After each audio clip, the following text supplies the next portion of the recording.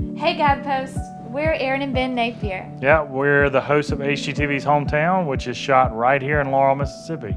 So we wrote a book called Make Something Good Today, and we got the title from Erin's blog that she wrote every day for 8 years. And that blog was something that at the time didn't feel like that big of a deal. I was just documenting the little things that happened every day, but then when you look back across 8 years, every little thing was connected and led to big things that we could never see coming.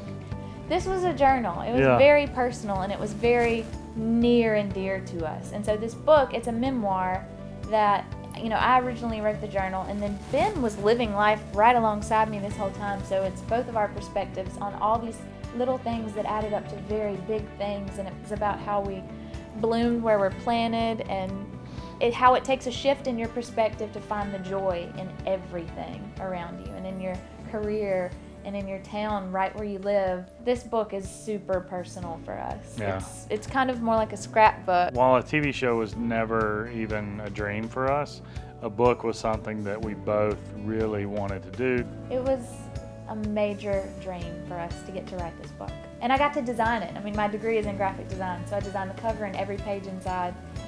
It's a labor of love. The book reads as beautifully as it is designed, and that's a pretty good compliment.